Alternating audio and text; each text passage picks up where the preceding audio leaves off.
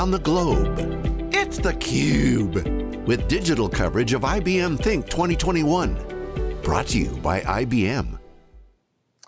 Well, hello everybody, and welcome again to theCUBE. We continue our initiative here of IBM Think, and now we're joined by two distinguished guests who are really going the extra mile for us, I might say. Here we are in the States at a very reasonable hour. In Korea, it's a little later in the evening, so we certainly appreciate their time and their patience here. We're joined by Mr. Khee who is the CEO and president of IBM Korea, and Mr. Jung Sik Suh, who is the CEO of Hyundai Autoever, which is an IT service company affiliated with the Hyundai Motor Group. And gentlemen, annyeonghaseyo. Thank you for joining us. We appreciate it. Thank you. Hi. Yeah, hi. Very good to see you there. And I hope I didn't do the greeting injustice there. First off, Khee, I'll start with you. Let's talk about, first off, kind of this digital transformation that transpires not only here in the United States, but of course is global, and certainly with an IT advanced company like Korea. Give us just really kind of a calibration. Where are you in terms of this transformation in Korea with regard to digital? Well, a lot of people are interested in the post-COVID world and how it is going to look like, what changes this pandemic will bring. The Korean government is really focusing on growing the digital sector, taking this advantage and taking this opportunity as a chance to really upgrade the entire IT system of the nation. So for example, like a Korean economy had been contracted by -1%, and industry players also face difficulties. For example, discount stores, -20% Y2Y, department stores lost 30% of their revenue. But the government is injecting money to really change the game, leveraging the digital technology. Yeah, you mentioned COVID, and obviously that's had a global impact, not only in your operations here in the United States, certainly, but Africa, in Europe, and certainly in Asia, as we talked about. Can you go just a little bit deeper on that in terms of what those impacts have been, and maybe a little more specificity on coming out of that? You mentioned the economic impacts that Korea is currently suffering, but looking for a bounce back, looking for a rebound with the government. Maybe a little more specifics about the impact of COVID. And then Mr. Suh, I'm going to turn to you for that as well. First off, Khee, if you would. Okay. In an effort to recover from COVID-19 economic recession, Korean government announced Digital New Deal, which is to lay a foundation for a digital economy that will spur economic growth and innovation. The policy aims to create a new digital economy, which is underpinned by new technologies such as 5G, big data, and artificial intelligence.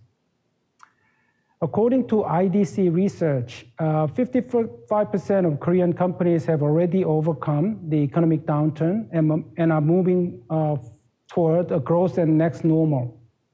They have been very active in making investments to become the enterprise of the future. And this is higher than global average of 37% in terms of a recovery rate. This indicates that leading Korean companies are quickly preparing for the next, even in the face of a crisis.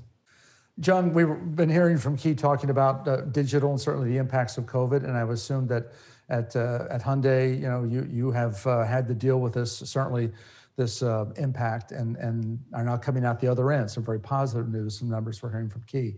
If you could talk about, though, maybe from your perspective in terms of that impact, and then what kind of a rebound do you see, or kind of positive uptick do you see in terms of digital and your business, say, in the next 12 to 18 months? So I think the next 12 to 18 months, we are reinforce the digitalization, not just the working environment, but also other aspects, especially for the in terms of sales. Until now, most of the B2C sales changed to digital or the internet environment, but unfortunately, car manufacturing OEM companies are not too ready for the e-commerce environment, but Hyundai is very actively and proactively and preemptively started the e-commerce. So I think next 12 to 18 months, 2-digit% of our sales fulfilled by internet base. the tech base. It is the most biggest and most challenging but possible change after COVID. Yeah, what's driving that then? Is it's just that people are more likely to want to be at home, whether it's as a consumer or whether it's your workforce, whatever the case may be. But you're talking about this kind of going from a physical world to a more digital-based world, as I'm hearing you describe it. Is that accurate? Yes. So we are the digital world from just communicate with the customer, but also our internal operation. The manufacturing environment and also the sales environment, etc. And Khee, if you would talk about maybe how this is impacting your business, and just in terms of IBM in general, not just with Hyundai, but I'm sure you support a lot of healthcare initiatives, a lot of other e-commerce initiatives and what have you. What's kind of the bottom line impact there for you right now in terms of this massive shift over to digital? Well, in IBM, our goal is to work with industry clients and technology partners to accelerate digital transformation through automation, transition to hybrid cloud, and help our clients to really gain some benefits from their change. So one area I can talk about is automation. We see increasing requirements from our clients on automation for operational excellence amid the economic downturn and for hygiene purposes as well. So Seoul Asan Hospital is one of the leading hospitals in Korea and has the largest number of beds. Asan Hospital and IBM work together to develop a bed allocation automation system based on design thinking, workshop, and garage method. The automation system considers our patient-specific preferences, surgery schedule, customized treatment for each patient, and various reservation status in each department.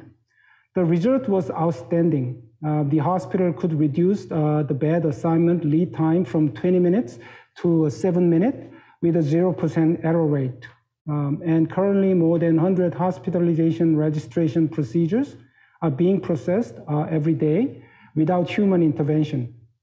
And patient satisfaction and productivity of medical staff have improved significantly. That is just one great example of automation, which is taking place in many other industries as well. Second is transformation to cloud. A large credit card company in Korea has chosen IBM as a partner to convert enterprise-wide systems, including the most complex account system, to a managed private cloud using cloud technology from IBM and Red Hat. Khee, you talk about these key factors, if you will, about cloud transformation and different kinds of operational efficiencies and all these, very fundamental but very important factors to consider.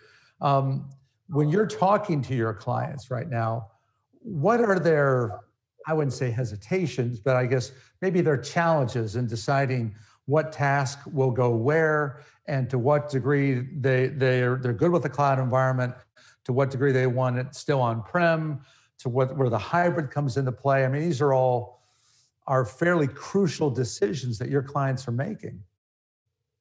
Well, I think the barrier to any decision, like a quick decision or sort of complete understanding, is the technology itself is changing very quickly. I mean, last year, 2 years ago versus now, when all technology companies actually say something different. And that is not because they changed the position itself, like the technology itself changed, and technology companies are responding to that trend. So That's why some clients get confused, and that confusion slows down the adoption of digital technology. But as I mentioned earlier, this pandemic situation, I'm pretty sure that Mr. Suh can talk about some changes in Hyundai Motors. Many companies realize that doing nothing or slowing down is not the best answer in this environment. And they are now proactively embracing those changes. So, Jung, if you would then follow up on that, I would like to hear from you about Hyundai and the factors that you've considered in your digital decision making in terms of workloads and capacities and just where you house information, where you house your data, where you process it. What are some of those factors that you have thought about, and then maybe going forward, how much more are you going to do? What are you considering right now in terms of future transformations? I think our competitor, the other OEMs also think like that. The car itself should be changed to digital. It means that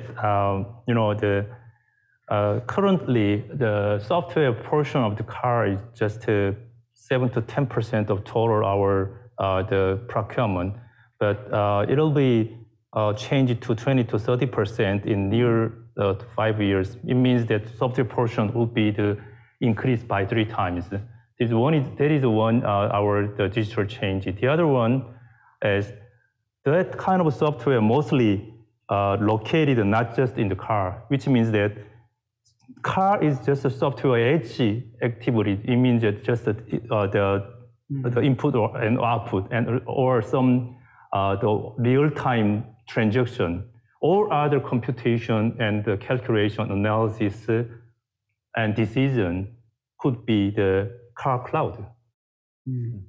Therefore, the cloud is the main body of the car software. And also, just car is just edge. Therefore, edge cloud and main cloud. It will be occurred just within just several years because, firstly, Hyundai has currently more than 40% of the car is connected recently. And also, cumulatively, we are connected by around 4 million car in the world. It will be changed to 10 million car would be connected within 1 year. So 10 million Hyundai cars will be connected to cloud, generating information. Yes, collecting information, and we are ready for the OTA, which means that over-the-air software update for the 10 million car within 1 year. Wow. And also it will be double year by year. Okay. Which means that all of the car will be operated by cloud. Okay. And car is just input and output and edge activities. Therefore, car is on cloud. Okay. Right. Interesting.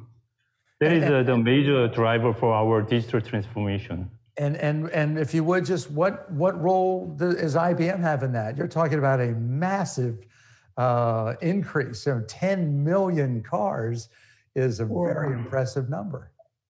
And the data the 10 million cars are producing will be enormous. So IBM's role is actually helping clients in this kind of situation to help those companies collect data and then a seamless communication with the cloud so that at the real time, the 10 million cars get the information timely. And also all those cars are communicating with each other. That is made possible upon a hybrid cloud platform. And I think that is IBM's contribution to Hyundai Motors, not just Hyundai Motors, but industries who have similar challenges and desires. One more thing, already IBM helped us our all IT operation in US and Europe, which composed of our 50% of our revenue come from. Therefore, it means that dozens of billion revenue operation is located in US and Europe. All of that, the US-Europe IT operation conducted by the IBM India and orchestrated by IBM Korean people. So it's amazing, as Mr. Suh mentioned, like IBM Korea is leading the project. All the service delivery is done in India, leveraging IBM India. And we are serving Hyundai Motors in the United States and Europe. So it's truly a global IT operation environment, and that is made possible based upon IBM's cloud technology. Well, your summary was spot on. I couldn't say it any better, Khee. Thank you for that. Jung, thank you as well, talking about this impressive global impact and really partnership that Hyundai is taking with IBM into several continents and making it work for millions of consumers around the world. Thank you both for your time today. I appreciate it. Thank you. Thank you very much, John. Thank you. All right, we've been talking about Korea as an IT power country from the IBM perspective, and certainly using Hyundai as a beautiful example of just how this partnership is working and growing and providing great service for consumers at the end of the day. You've been watching theCUBE and IBM Think.